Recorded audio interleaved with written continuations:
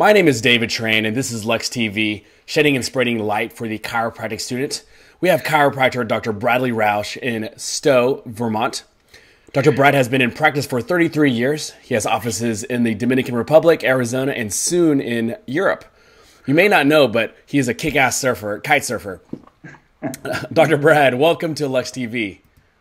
Thank you, David. It's an honor to be here. Yeah. So let's get straight to it. How did you get your start in chiropractic? Well, I'll tell you, it was a pretty amazing story. When I was 3 years old, I was an only child, and my mom was pregnant and gave birth to a brother for me. And he was born seemingly healthy and normal. And when he was about 8 months old, my parents realized that he didn't develop the way normal kids do.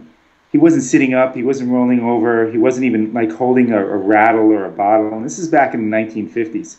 And so they brought him to the pediatrician, who said that some kids develop slower than others, give it some time, which they did, and until he was about 14 months old. And at 14 months, he wasn't sitting up, he wasn't holding a bottle, he wasn't interacting, the way kids do, certainly at that age. They brought him back to the pediatrician, who then said, something's wrong here, we're going to refer you to specialists. And this is now 1959, I believe. And they did a battery of tests on my brother, and they sat my parents down and said they were sorry to inform them that my brother had a severe case of cerebral palsy. In fact, so severe that he would never walk, he would never talk, he would be totally disabled, and that the best course of action would be to put him in a state hospital.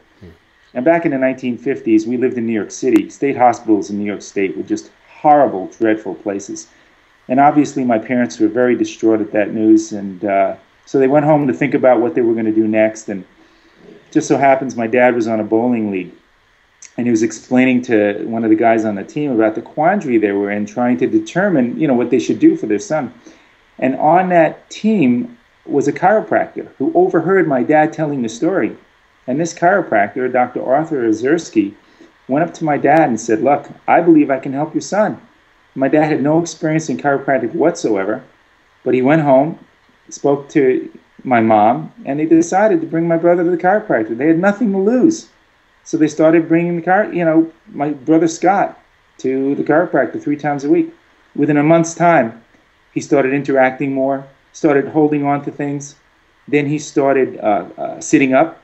He started crawling, and then ultimately walking, which the MDs said he would never do. And now, today, Scott is 55 years old. He lives in Boca Raton, Florida. He does have cerebral palsy, but he's got a great life. He's got a job. A girlfriend. He's doing great. And if my parents would have listened to the medical doctors and put my brother in a state hospital, I guarantee you he'd be dead today. So, oftentimes chiropractic students will hear from some chiropractors that chiropractic saves lives. And many times the students don't believe it. Well, in my case, in my family, it's true. That chiropractor saved my brother's life. And from the time I was a young child, that had a dramatic impact on me. So as long as I can remember, I've always wanted to be a chiropractor and followed that dream. I mean, that's an amazing story, And what's crazy is that sometimes we want to say that it's a chiropractic miracle or something that's far fetched, but the amazing thing about it is that these types of stories happen day in and day out in plenty of chiropractic offices, and it's only time that us as students will be graduating and be able to have this massive positive effect on humanity for sure. Absolutely, yeah, I totally agree. And like you said, I've been in practice for 33 years, and we've seen all kinds of changes with people. And what that chiropractor did, which was so amazing, was that he removed the interference.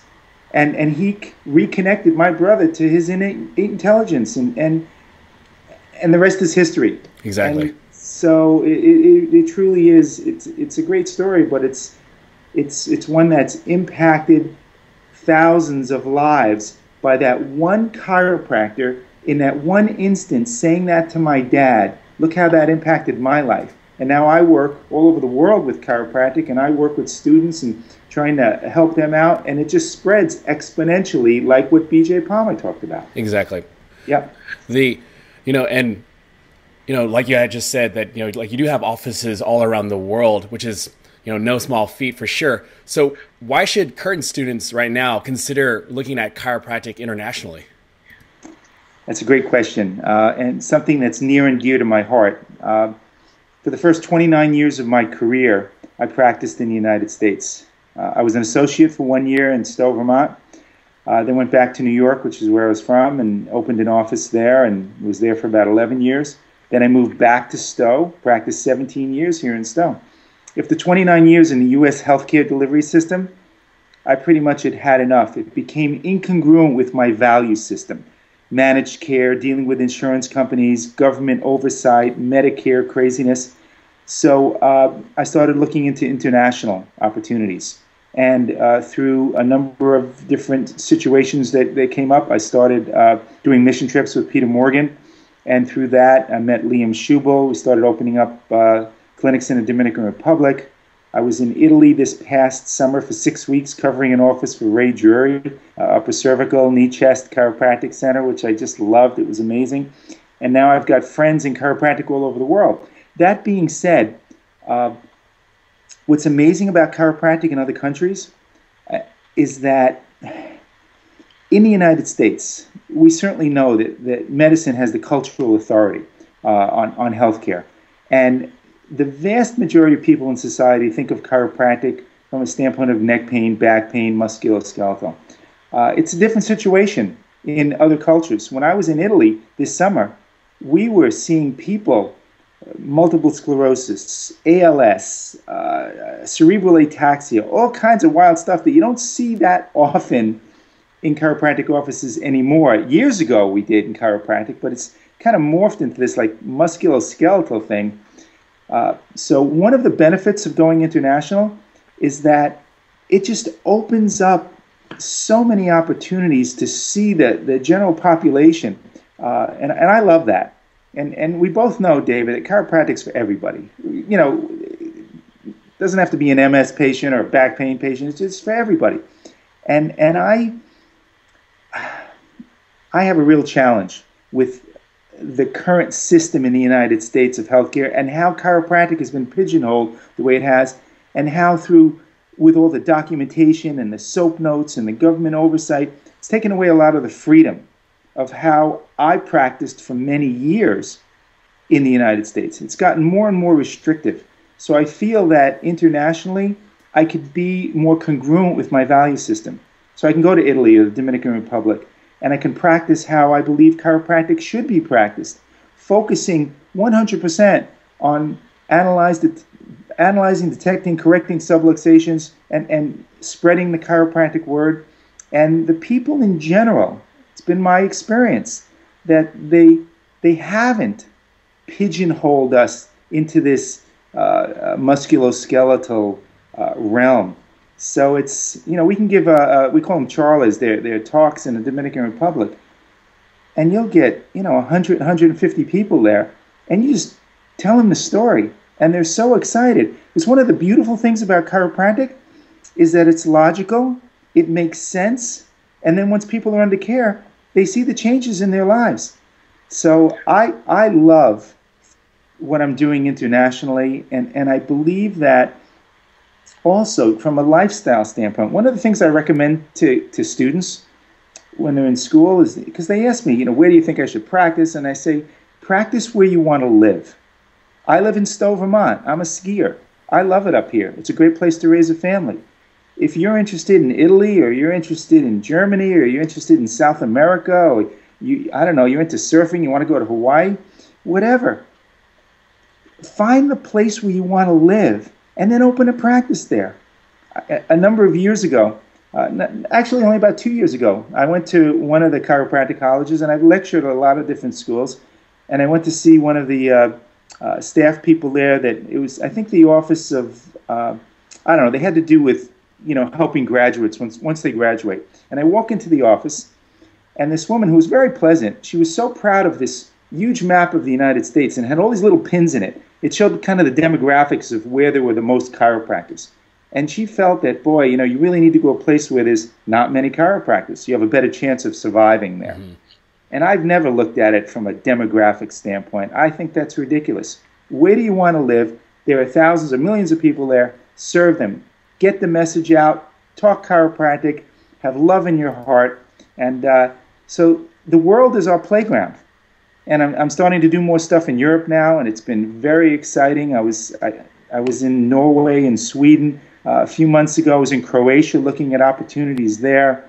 I think international chiropractic is it's limitless. Exactly. So I think you can feel my enthusiasm. Exactly. And why not practice the greatest profession in the world with one of your favorite hobbies, which is kite surfing, and in the Dominican Republic, which is the kite surfing capital of the world. So well, that's it. Yeah, I go to Cabarete, Dominican Republic, and that's like the kite surfing spot, the main spot in the DR, and it is the hot spot in the Caribbean and one of the top 10 places in the world. Yeah.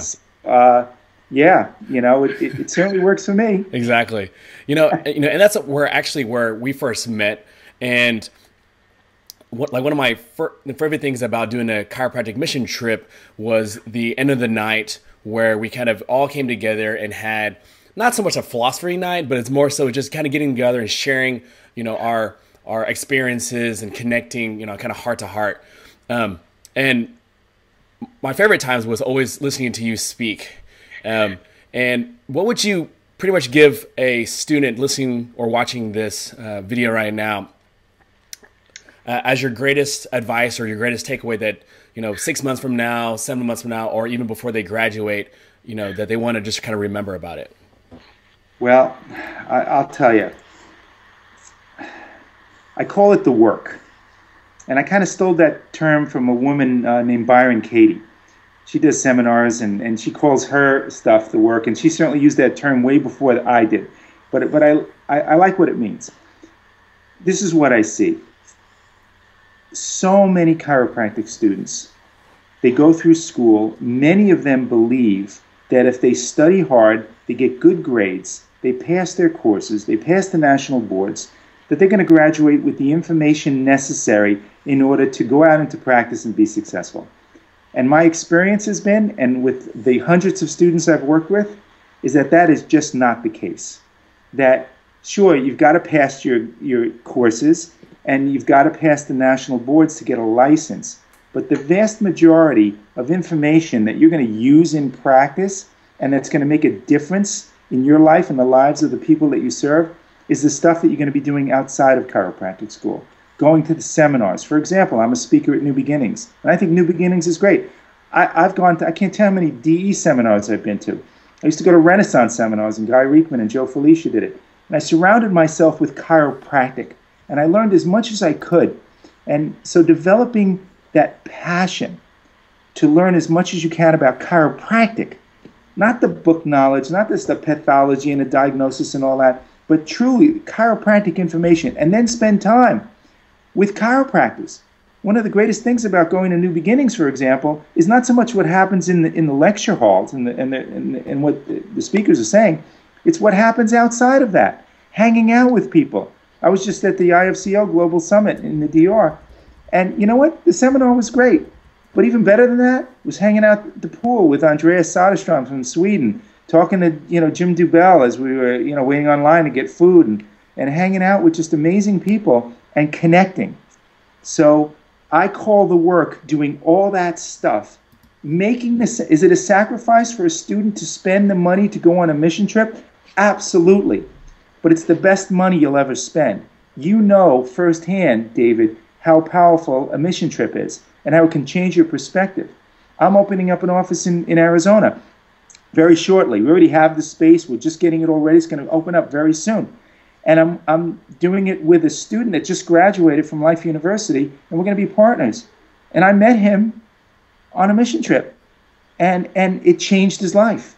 So if you do the work, if you focus on chiropractic, learn as much as you can while you're in school, as much as you can about chiropractic, go to the seminars, hang out with the chiropractors. You do that, and I guarantee you it'll have a huge impact once you graduate and help you ensure your success in helping and serving the multitudes. So I think that's my best advice. Oh yeah, and that's such valuable information for sure, and wisdom right there. So thank you so much for your time, Dr. Brad, and for sharing with us today. It's been my honor. Thank you, David, for the opportunity. Yeah, so if you want to connect with Dr. Brad directly, check out my links below. Every week I will be uploading a new interview with another giant in the chiropractic profession. If you like this video, please share it with your classmates, give this video a thumbs up, and subscribe to this YouTube channel. My name is David Tran, and this was LuxTV, shedding and spreading light for the chiropractic students.